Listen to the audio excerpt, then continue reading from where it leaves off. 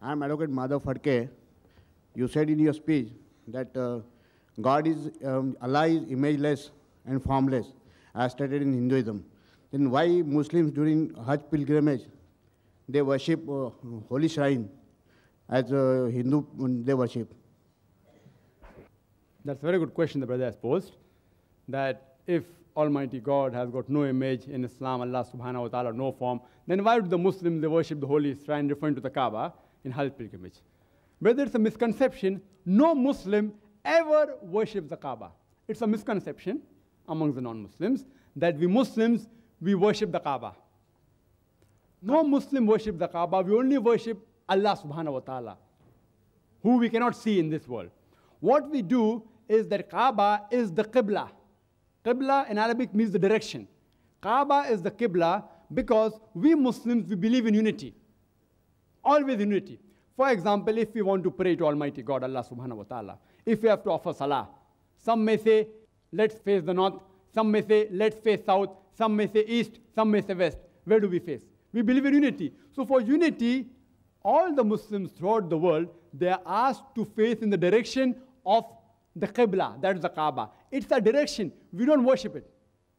And the first people who drew the world map were the Muslims. And when the Muslims drew the world map, they drew with the South Pole on top and North Pole down. And Kaaba was in the center. The Westerners came and they turned the map upside down. North Pole on top, South Pole down. Alhamdulillah, yet the Kaaba is in the center. Mecca is in the center.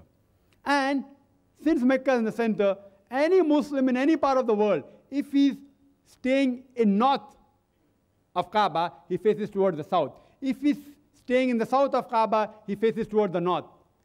All the Muslims throughout the world, they face in one direction. Kaaba is the Qibla, it's the direction. No Muslim ever worships it. And when we go for Hajj, to the pilgrimage, we circumambulate around the Kaaba. We circumambulate around the Kaaba because everyone knows that all circles have only one center. So we circumambulate around the Kaaba to testify that there is only one God, not because we worship it. And the statement of the second Khalifa of Islam, Hazrat Umar, may Allah be pleased with him, he said, it's mentioned in Sahih Muslim, in the book of Hajj, volume number 2, he said, Hazrat Umar, may Allah be pleased with him, that I am kissing the black stone, that is the Kaaba, Sangyas word, only because my Prophet kissed it. Otherwise, this black stone can neither harm me, neither can it benefit me. The second Khalifa of Islam, Caliph of Islam, Hazrat Umar, may Allah be pleased with him, he made it clear for eternity that no Muslim ever worship the black stone. It can neither benefit us, neither can it harm us.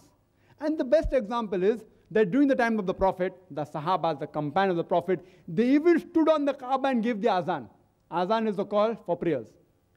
People stood on the Kaaba and gave the azan. I am asking you, which idol worshipper will ever stand on the idol he worships? So these are sufficient proof that no Muslim ever worship the Kaaba. Kaaba is the Qibla and we worship only Allah subhanahu wa ta'ala, who we cannot see with eyes. Hope that answers the question.